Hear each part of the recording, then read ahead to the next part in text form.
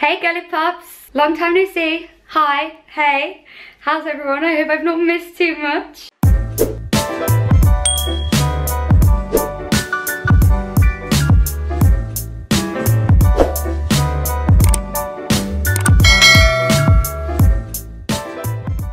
So this is my first video in a whole week because I didn't post, no, it's a week and a half. I didn't post for a while, I'm sorry. I mean, it wasn't that long. People like don't post for a month and they're like, oh, hey guys, sorry, I forgot. I'm like, oh, I feel really bad. Like, it's not been, hi. Today, the vibes are high. The positivity is flowing and I look a little bit crazy. I'm on like is it called like serotonin? Is that what it's called when you're like happy and you get like a burst of energy and you just wanna like dance, boogie, that's where I'm at right now. I don't know if that's serotonin. So basically, I've finished my first year at uni in terms of all my classes and all my assessments. Finito. The only thing I have left is cheerleading, which I am not complaining about, but that's, so yeah, that's where I'm at right now in my life. So, someone calm me down, I'm way too excited right now. Anyway, okay, so basically I'm gonna answer your questions about my first year at uni, about uni in general, whilst cleaning my room and getting my life together, because honestly, I've got zero food in the fridge. If it's there, it's probably gone off. My bed's not made, I've got clothes everywhere, huge pile of washing. I'm wearing this outfit. This is not my outfit of the day. It's not. So I'm wearing this outfit.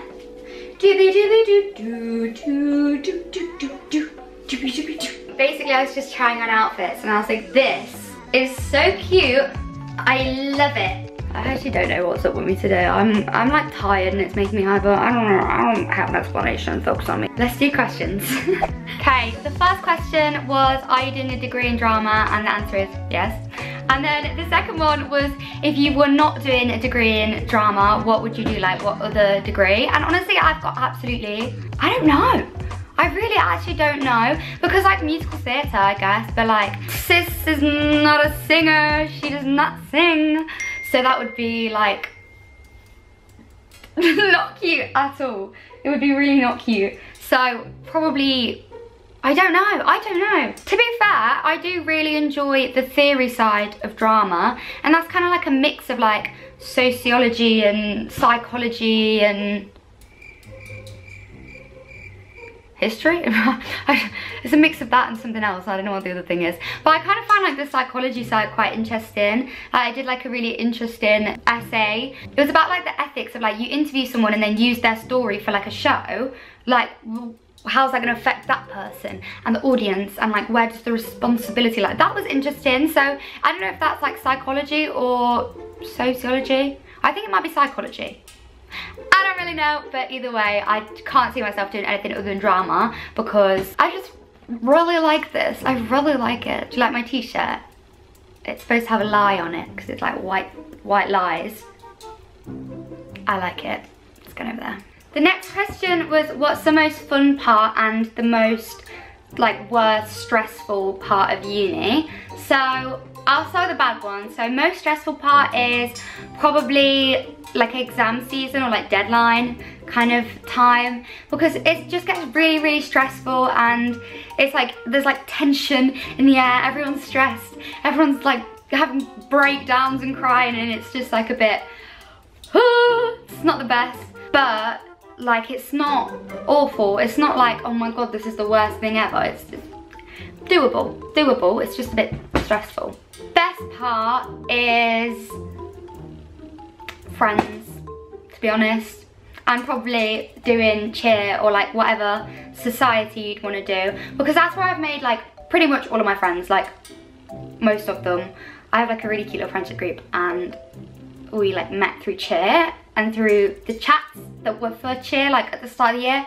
And yeah, I think that's probably the best thing, is like making really close friends and going to like doing the socials and like going out together and all of that. It's so fun. And also cheer, because I waited all year for it. Like, I think it would probably still be a personal highlight for me, even if I was not online the whole year. But cheer, and also my end of year show, but that's specific to a drama thing. End of year show, slash cheer slash socials slash friends. That's it. That's it.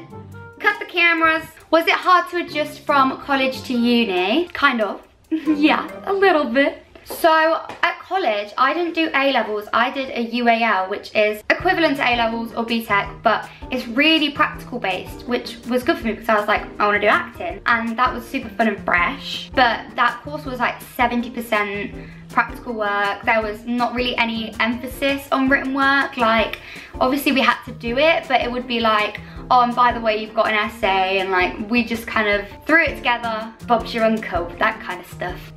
But this course is 60% written, I think. Pretty sure it's 60% written, 40% practical. So that was like a big change, and there was like all this like stuff about like academic writing and like referencing and like all of that shabuncle, and I was just like, I don't know what I'm doing.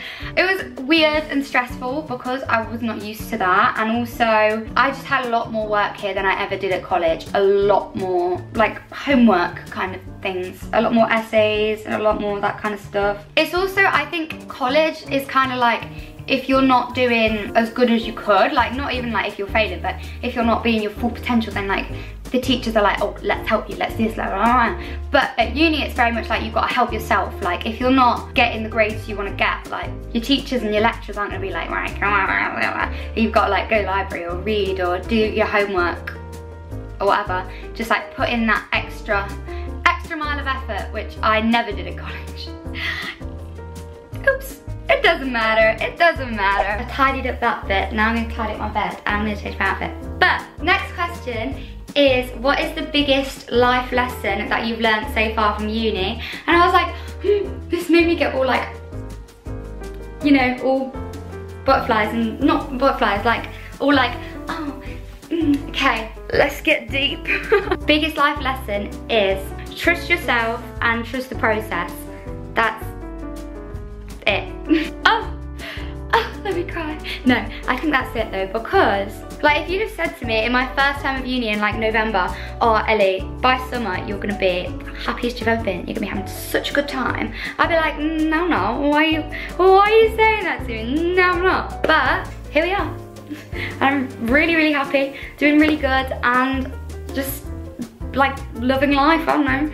So trust the process, because even if it's not going great, like you will find your friends and you will end up doing what's right for you. Like really prioritize yourself. Sounds a little bit selfish, obviously like care for your friends and stuff, but if you're in a toxic environment, remove yourself. If you're not happy on your course, move course. Like, do you know what I mean? It's up to you, and just trust your instincts and do what you gotta do to enjoy yourself, really. And trust the process, because even if things are like, oh, then it can only go up, and that's lovely. So that's our deep chat, and now I'm gonna tidy my bed up a little bit. Next question is, how did doing work online affect you? P.S. love you Lottie. Love you Lottie too. I think it was, right.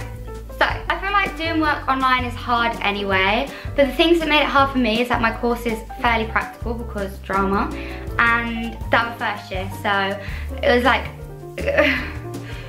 really hard to make friends. That's so sad. Yeah, it's really sad. As soon as we were all in person, like my whole class got so close, and like they're all really lovely and we all got on really well, but it's just really hard when you're online to like bond with people. And obviously like learning a show online was, well, a little bit hard. But I don't think it's like affected how well I've actually done, because I think more, I don't know my grades yet, but I hope I did well. And now I'm gonna get changed because I don't know why I'm still wearing this. So I changed, by the way. I'm a little bit sunburned. You can't really tell on camera, but it's very hot.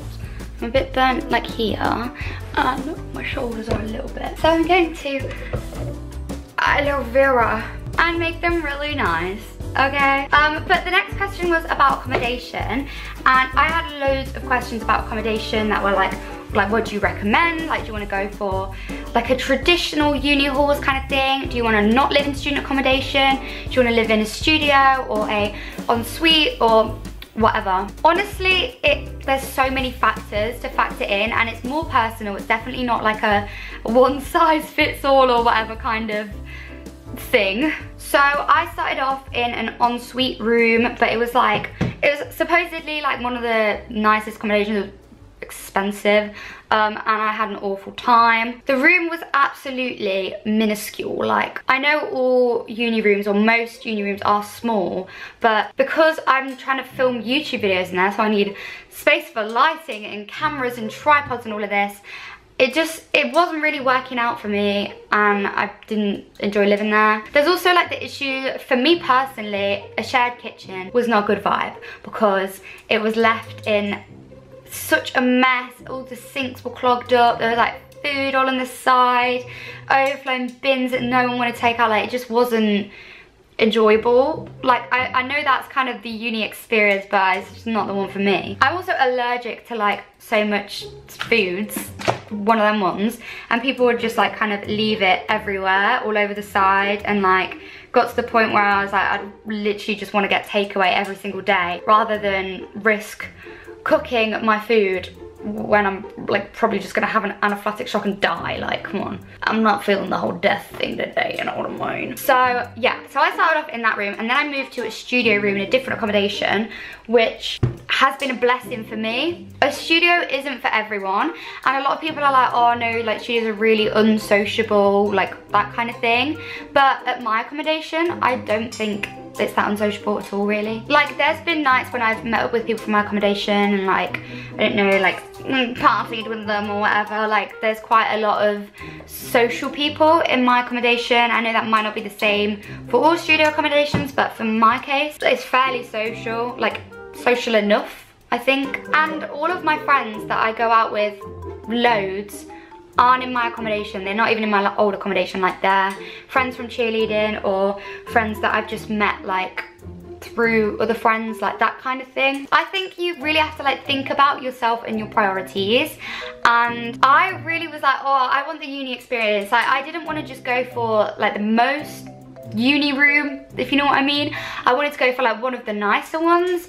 But if you're living with uni students, especially a lot of them, gonna be messy, and there's gonna be arguments all the time, and it's gonna be dirty, and I don't mind mess. Clearly my room's messy right now, like that doesn't upset me too much.